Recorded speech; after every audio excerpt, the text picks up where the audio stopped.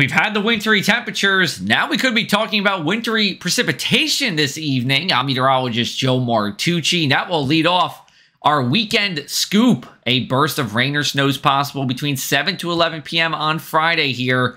Saturday's not as windy as our Friday, but just as cold. Temperatures even a degree or two colder than what we saw on Friday. And then another burst of rain or snow is possible between 9 p.m. to 2 a.m. on our Saturday night, and then that gives way to a frigid Sunday, and we'll be lucky to get above 32 when it comes to our wind chills here. The reason why we are cold and then getting colder is because two cold fronts have passed in the mid-levels of the atmosphere about a mile high. That first cold front did pass midweek.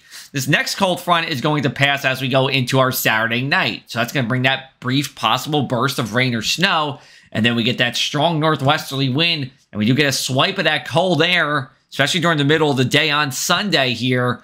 And then it slowly retreats as we go into our Sunday night and Monday here. Monday's still cold. Tuesday, we start to moderate. So here's a look at our futurecast and our winds. Let's get you to maybe that snow time here. This is Friday at 9 p.m. You see some darker shades of blue.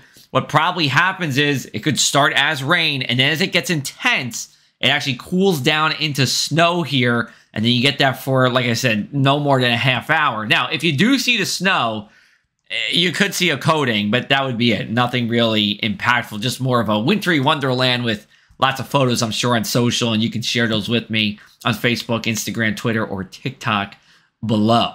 Then as we go into Saturday morning, good amount of sunshine. Winds, again, not as strong here, sustained 10 to 15 miles an hour. And then here's burst number 2. Most of this should stay to our north. So if you're north of the expressway, thinking about Little Lake Harbor, or you're in Jackson Township, that's where you could see another brief burst of snow overnight.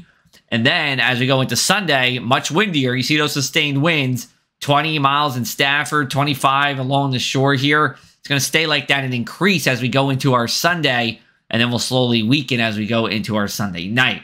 Here's a look at those wind chills. So this is in the 30s here. It's not that unusual for the middle part of November, but wind chills around 20 to kick off our Saturday in Hamilton. Yeah, a little more unusual there. Wind chills in the 20s everywhere to start.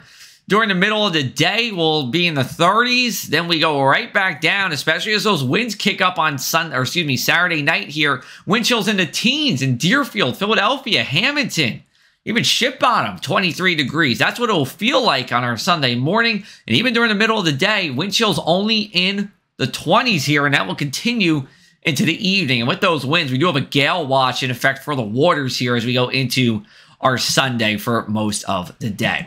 For tonight, it's a brief rain or snow burst possible between 7 to 11 p.m. Otherwise, it's a mainly clear night.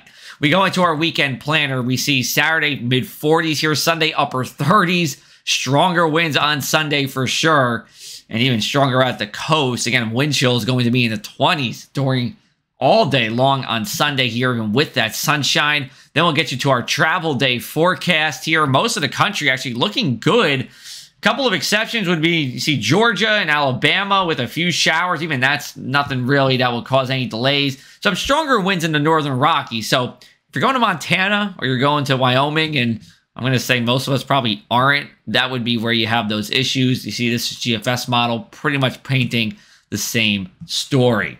Let's get into our inland 7-day forecast for you here.